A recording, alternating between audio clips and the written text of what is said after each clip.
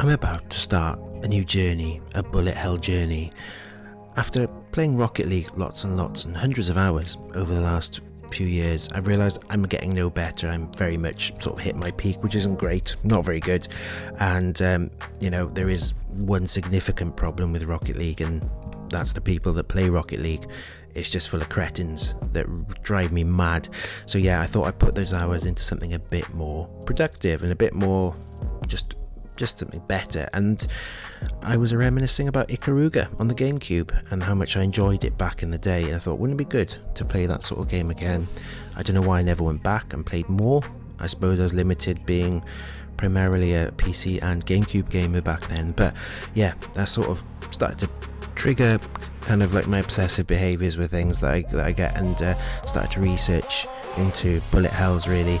And it's very much like jumping into the abyss, and yes, I am now wanting to play lots of bullet hells. So I have chosen 3 games to start my journey, and those 3 games are: number 1, Bluish Resurrection, which is a free game made by some Japanese dude, and it is amazing for a free game. It is just a really good, friendly, easy to pick up bullet hell, and it's just for a jumping in point, because you don't have to invest anything other than the controller really, because it is PC and you're not going to want to play that with keyboard, although it has the option.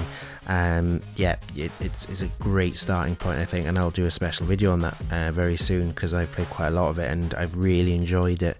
And the second game is a bit more retro. I've got Batsugan, which is originally out on the Sega Saturn, and I've been playing that, enjoying that. It is much more difficult, and I got to stage 4 out of 5, I believe, and I'm making progress. It's that sort of game, you just do one more go and you get a bit further and further, and I love the sort of art style on it, the sort of kind of based around sort of the setting off from the ocean, and it just the colours vibrant, fantastic game.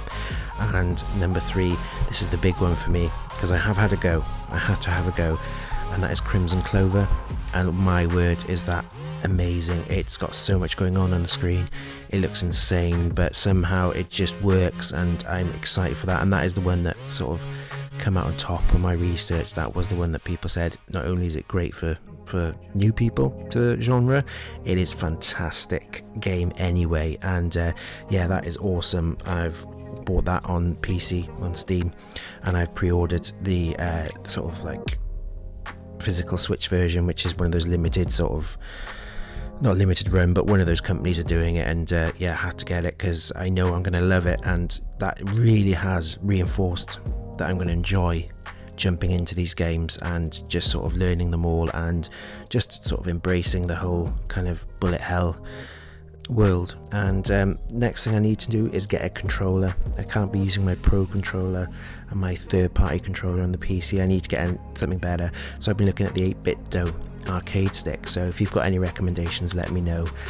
Also hardware, is there a console I should be getting? I was thinking maybe a Japanese Sega Saturn would be the ideal choice for me to sort of jump into it to play older games and sort of build up my sort of bullet hell Shmup collection.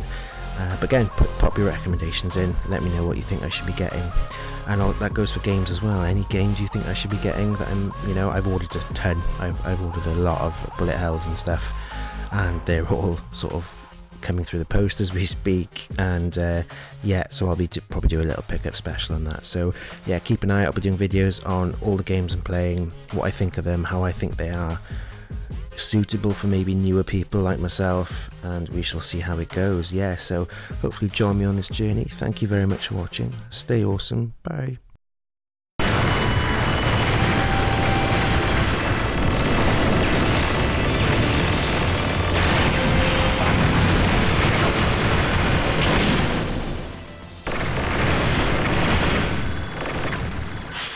One, two, three,